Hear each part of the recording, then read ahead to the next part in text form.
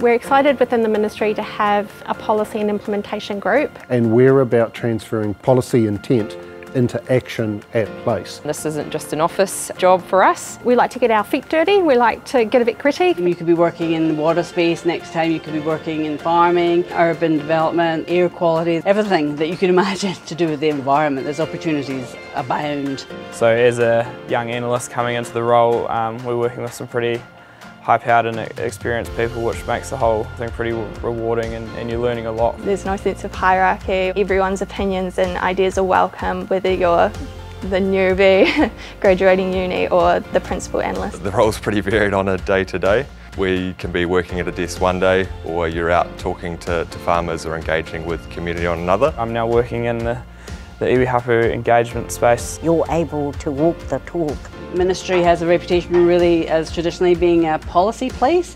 We do that, but we also do other things, and our group is about doing the other things. In PID, we're really looking for a wide variety of skills to recruit for. People, strong on relationships, understand their region, are passionate about the environmental issues that they've got, where they're from, and want to do something about it. We deal with a variety of different groups, whether that be iwi hapu, landowners, regional councils, farming sector. So we're looking for multidisciplinary thinkers, systems thinking, design thinking. Anybody who's interested in environmental impact, making a change, this is the place to be. Age does not matter.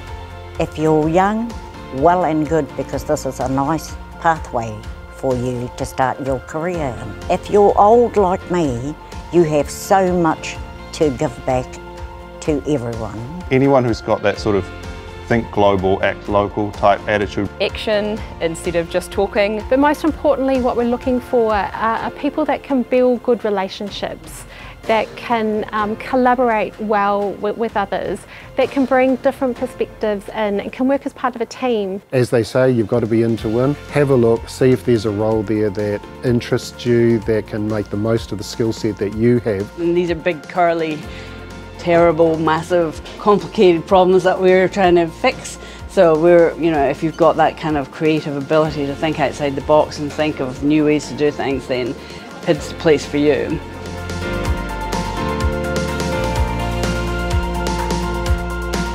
Yep, this is me. I'm excited. I can jump out of bed and do this every day.